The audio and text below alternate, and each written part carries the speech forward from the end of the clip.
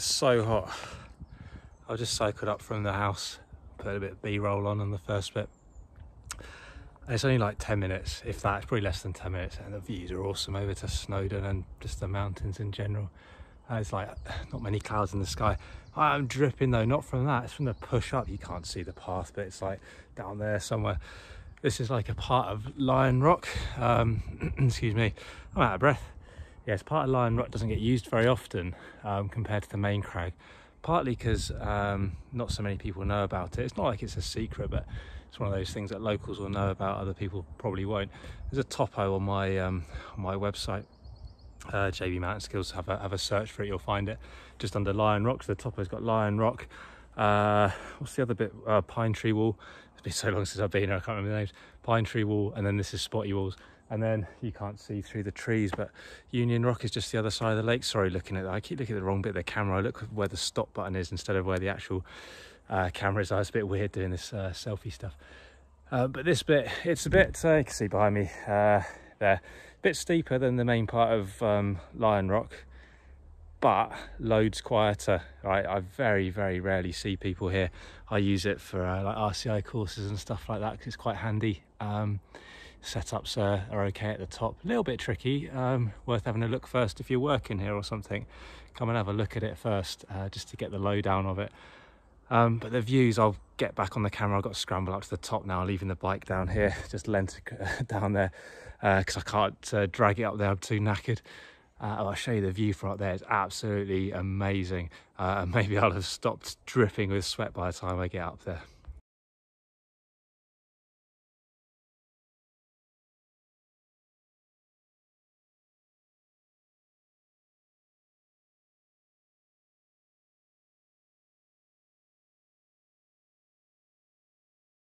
Hey, well there you go, I've made it up to the top of Spotty Walls. You could see on that bit of B-roll if I included it, if it looked half good or not. It's a bit of a scramble, it's not difficult, you hardly need to use your hands, but I couldn't drag the bike up here. I'd have been even sweatier than I am now. Flipping roasting today. I've been bouldering today, and I don't know if you'll see that. I've got these little flipping cuts on my hands, so I didn't get the problem done that I wanted to get done. I was really a bit disappointed with that because it should have gone down today, but literally ripping my skin off on the holds. So at the top of Spotty Walls, I'll pan round in a minute probably so you can see Union Rock just over there, another quality little crag for beginners and stuff. Just over that side, Pine Tree Wall, and then again to the main part of Lion Rock itself. Spotty Walls is ace. I've never seen anyone else up here. Other people use it for sure, I do, but when I've come to use it, I've never seen anyone up here. It's a good one to know about. It's not in any proper guidebooks. As I said down there, it's on my website, so have a hunt for that. JB Mountain Skills, type in Lion Rock Topo, it should come up. And if you are going to use it, it's worth coming up, I guess any crag, it's worth coming to before you actually plan to use it, to have a little look around. The setups on this bit, little bit trickier than some crags. They're not desperate by any stretch, but a bit more thought required. The gear's really good, there's some trees, some boulders, and there's some nuts and stuff. But the setup wall is kind of at a funny angle compared to the actual climbing wall, so you've got to take ABC, anchor, belay, climber, all in a straight line, that's side to side and up and down. You've got to take that into account when you're setting these things up, otherwise you can have a really good setup. When it's weighted, it will go moves to the side and suddenly it's not equalised and stuff like that. So it is worth having a little look around, which is why I use it on RCI assessments, not to catch people out, but to make sure people are thinking about the whole package, right? If you are doing your RCI and stuff, it is worth getting to know the crags a little bit if you can. If you're going to pass your RCI, you can pass anywhere, but why not make life a bit easier by having a hunt around? Today's video, after all that flipping waffle, is going to be about whether we can use wire gates, snap gates on belays. If you don't want to watch the rest of the video, the answer is yes, you can. Thanks for watching, have a nice day and all that. But there are some caveats, so it is worth watching. So what I'm going to do, I'll go and set that up, and then we'll have a look through it and chat about the pros and cons and all that kind of jazz.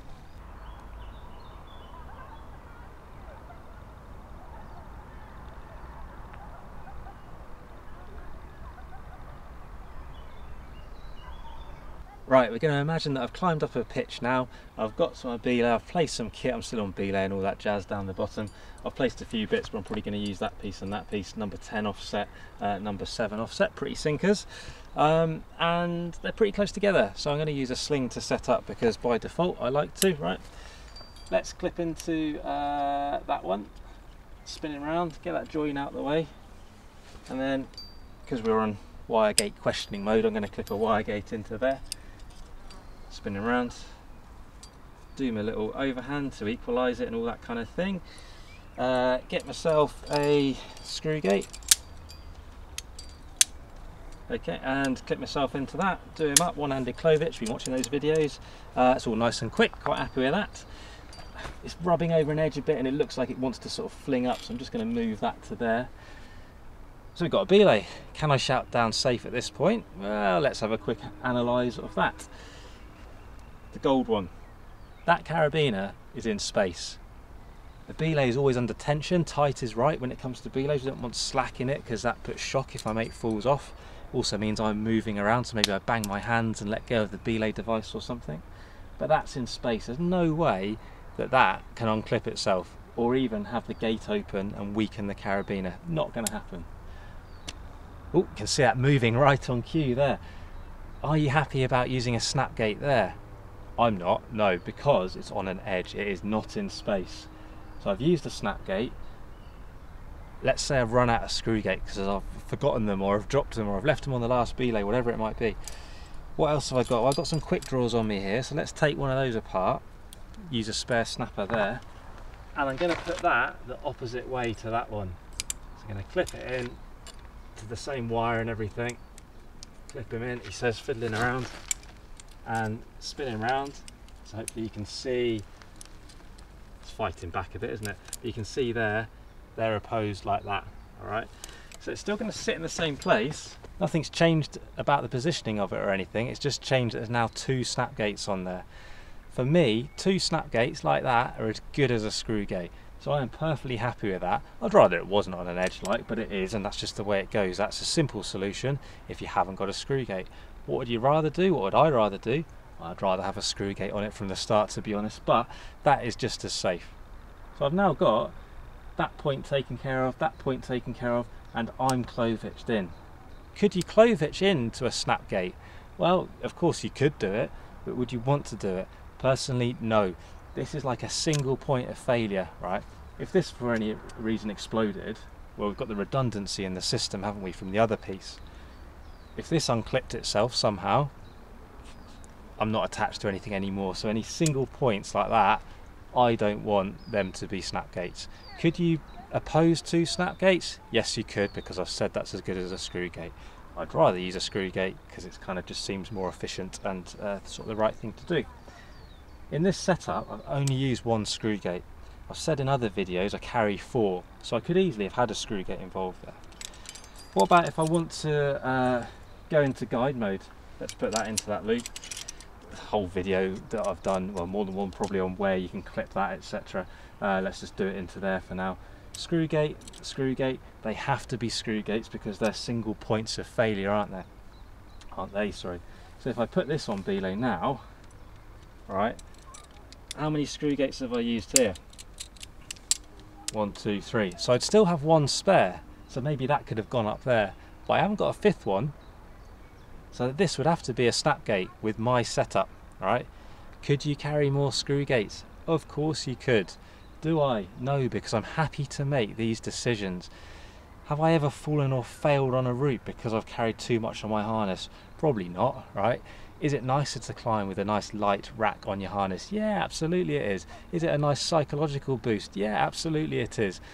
So I'm not going to change what I carry. Obviously you could, but we've just got to develop good decision making and decide where we can safely place snap gates, all right? One thing you can do, I see people doing sometimes, is clove hitching the sling into the snap gate. That's even less likely to unclip. Do I feel the need to do that? Not particularly, right? Other situations where I might not use a snap gate, if it's kind of out of sight, I'm not really keen on sort of not knowing what's happening to something, so I want fully belt and braces if it's over a lip and out of sight, so I'd go for a screw gate there. But this is a cool setup now, I reckon. Let's swap this into one more setup using the rope and have a look at a couple of things there. Use the rope this time, nothing else has changed. Still got the 2 snap gates up there, opposed, still got the single snap gate there, all working. Would you want this one to be snap gate? No, not really personally, because it's kind of a single point of failure, although there's two things on it. To me, that counts as a single point of failure. And what's the other reason? Well, I'm going to belay off here in a minute, and there's loads of movement going on, so it'd be really easy to knock that snap gate. I'm laughing because that jet going over.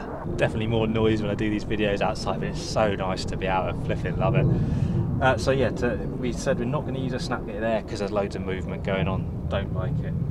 One other thing to show you that I don't particularly like, right, is people defaulting to using a quick draw on the belay. So what I mean by that is clipping it like that, so that's going to mess up my equalisation a little bit, so I'll have to have a quick faff onto there. Give it a second. There we go, that'll do for the example. Is that safe? Well, it's in space, isn't it? Right, so that's all good, but I just don't feel it's as ideal as it could be, because it's introducing extra links into the safety chain. You've got the sling in this case, or the dog bone, that's extra, doesn't need to be there. This snap gate doesn't need to be there, because we could just go straight into that one, couldn't we? And put it into there, and then I've saved a couple of links. It also means that my mate, if we're on a multi-pitch, can now take these bits of kit because they might be useful to them. They can chuck them over their head and off they go, and maybe that's good for slinging over a spike or something on the route. So obviously I need to change the equalisation again for that little adjustment, quick enough to do, there we go. But that seems a better option to me, so I don't like to see it personally, because I just don't think it's the best way of doing things in this case. I wouldn't teach it myself, some people do, but I wouldn't teach it myself. Right. So there we go, that's my opinion on using snap gates on belays. As I said right at the beginning, is it okay to use snap gates on belays? Absolutely it is. You've just got to make some solid decisions that come from climbing loads of routes and getting out there and thinking about these things.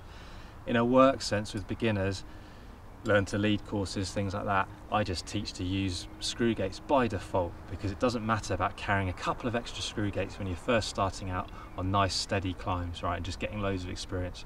As you progress, you can start to make those decisions. So if someone came to me on an improver course where they're looking to push on the grades or something, maybe that's something they can think about, and I'd introduce it at that stage.